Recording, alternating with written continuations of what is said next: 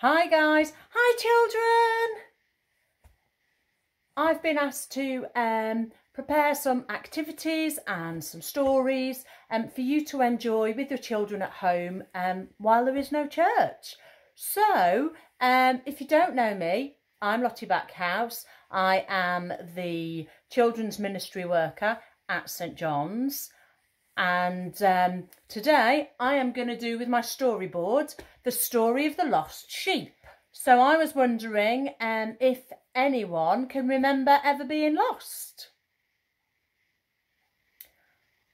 I got lost once. When I was a little girl, I used to love when we were in clothes shops, going in between the racks and going right in the middle where the pole is behind the clothes and hiding.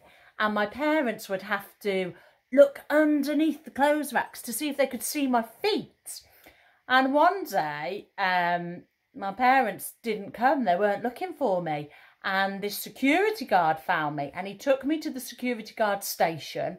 And I stayed there until my mum and dad came. And I was a bit scared because I didn't know what was going to happen and where my mum was. But I was a bit excited because it had never happened before. So my mum came and she was really worried. But once she'd found me, she was okay. She felt a lot better. So maybe you could help your child to remember a time that they were lost, or you could share a time with them that you were lost, or maybe that you lost something. Enjoy sharing stories. So I'm going to read The Lost Sheep, which is a parable that Jesus taught. And there was a shepherd, and that shepherd, there he is, on the hills, he had 100 sheep. So here we go, here's his sheep. Now I haven't got 100 sheep, I've only got about 6, so we'll have to pretend that there's 100 sheep here, okay? There's lots and lots more sheep. So here we go. And this shepherd loved to count his sheep. So, children, can you count the sheep with me? 1, 2, 3, 4, 5, 6. Now, that isn't 100, is it? So I'll tell you what we'll do. We'll count them slightly differently, okay? You ready? 1, 2, 3, miss a few, 99, 100.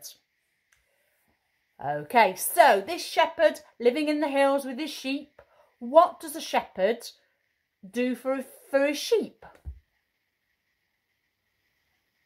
That's right, a shepherd looks after the sheep. He makes sure that they're not attacked by wolves or anything like that. He makes sure that they have lots to eat, so the grass, and lots of water to drink. Absolutely. So this shepherd was looking after his sheep and he loved to count them. So we're going to count them again. Are you ready? 1, 2, 3, miss a few, 99. Oh! Now the shepherd had a naughty sheep and he liked to wander off.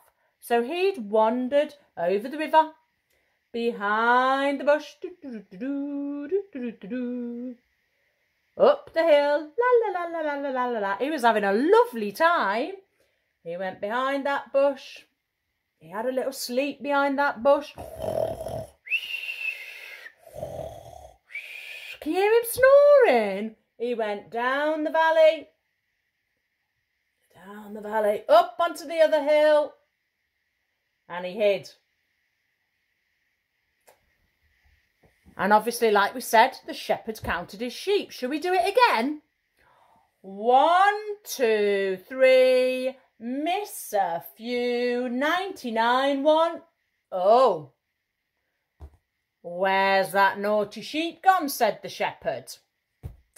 Now, children, what do you think the shepherd did? Did he say, you know what? That naughty sheep is always running off. I'm just going to leave him. It's tough luck. He should not be wandering off.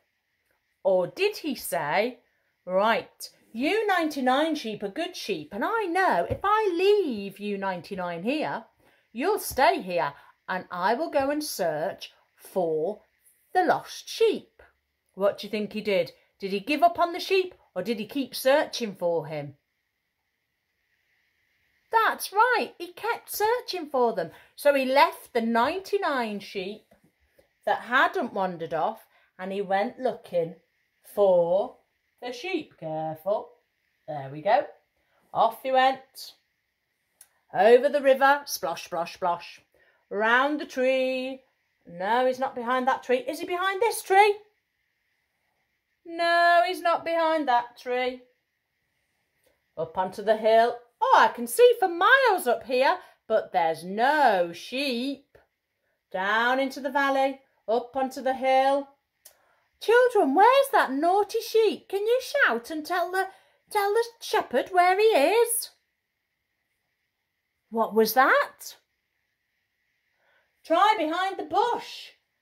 And as the shepherd looked into the bush, there tangled in the bushes was the sheep.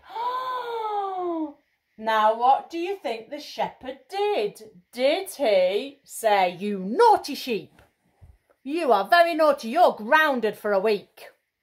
Or did he say, "I found my sheep. It was lost, but now it's found. I'm going to take it home and celebrate with everyone"? What do you think? Did he tell it off or did he celebrate? You're right. He celebrated. He took the sheep home. He took him down the valley. On his shoulders he was. He took him down the valley, up onto the hill, down through the fields, over the water, splish, splash, splish, splash, splish, back to his other sheep. And he called to his shepherd's friends, "Come, come.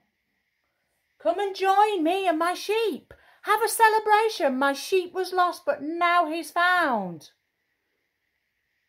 And that story tells us that God loves us no matter what. And he will never stop looking for us. Even when we wander away and decide to do our own thing, because we can do stuff on our own, he'll never stop looking for us. He'll always look for us and always want to be close to us. I hope you've enjoyed the story. I hope you like the PDFs below or on the church website. Do let me know what you think and hopefully see you again next Sunday for something different. Now, take care and keep safe. See you all soon. Bye-bye. Bye, children.